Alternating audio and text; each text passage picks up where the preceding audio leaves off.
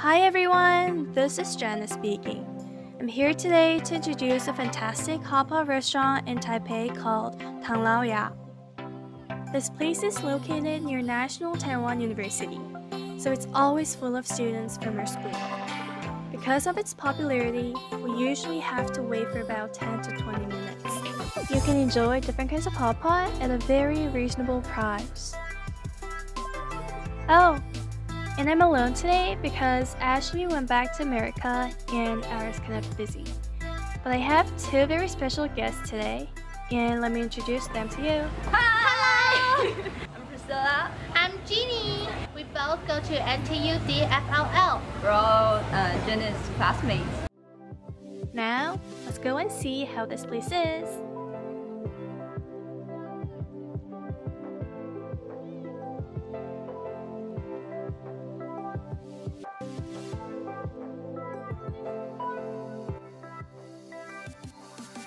At this place, there are two different ways of ordering. You can either order the set menu, which are sections in yellow and pink, or individually order what you want to add into your hot pot. And you can check the ingredient in the green box. But make sure your total price is over 140 Taiwanese dollars if you add individually.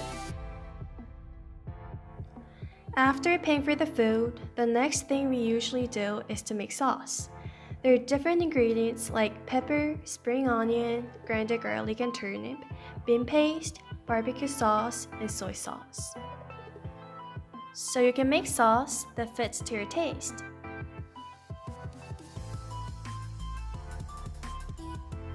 They also provide free rice and drink, so you can get it for unlimited times. The one being shown right now is the set menu. I ordered separately, so I first got a pot which just has mid stock in. And then get other ingredients I can put into the boiling soup. I ordered beef, an egg, tempura, noodle, and cabbage. Now I'm gonna start making my sauce. Now I'm gonna start putting the sauce into my soup. So I first put this sauce that I made. And then put this thing in. It's a Taiwanese tempura. Then cabbage.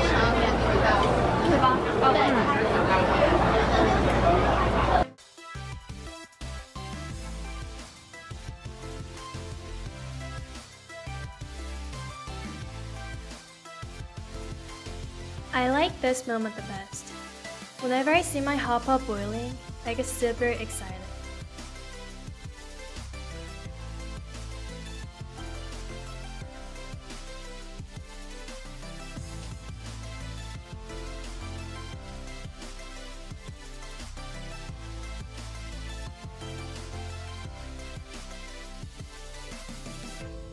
This is how I eat. I first put the cabbage and a piece of meat on my spoon. Then add the red bean paste. Bean paste tastes quite similar to Korean bean paste called doenjang. Lastly, wrap it up and put it into my drooling mouth. It's so good! After finishing hot pot, we move on to the next step, which is dessert. The place where we can have dessert is right next to where we had hot pot. At this place, you can drink free coffee or tea and also have some ice cream. Not only that, there are a lot of comic books and magazines. So you can take a nice break to digest after eating. I really recommend this restaurant where you can have a nice meal and a good memory.